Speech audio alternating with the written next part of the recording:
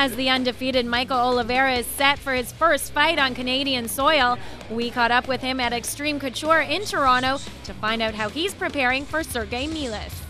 Well, we prepared to fight if I was going to fight Mayweather. Well, you know, always 100%, training 7 hours a day, running 12 miles a day.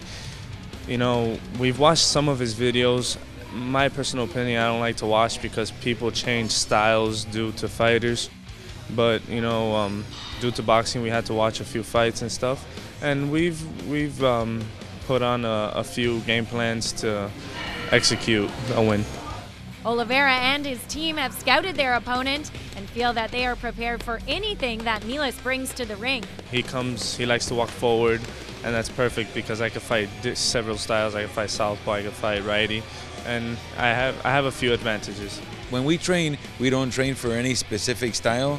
We train, you know, with a series of different adjustments, and we literally train for many styles. As a great Bruce Lee once said, that no one style beats all styles. You know, you have to be able to fight in all styles. So we do that in case the fighter might turn from lefty to righty on us, or at the last minute there might be a switch. So we train for all styles. So, but seeing this one gentleman, according to what we see on film, which is not very much, we've done a few little, you know, adjustments for his particular style.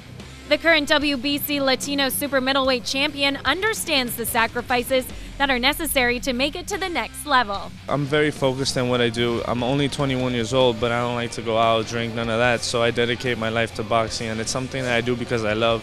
So I guess it comes naturally. He's like a gym rat. I just, you know, a lot of times I have to tell him to take time off. He doesn't like taking time off. He's very dedicated. He's usually the first one in the gym and the last one leaving. Oliveira tells us what fans can expect from him in this battle. A fantastic fight and hopefully a knockout. It's all set to go down as part of Saturday night's Young Guns at the Hershey Center in Mississauga.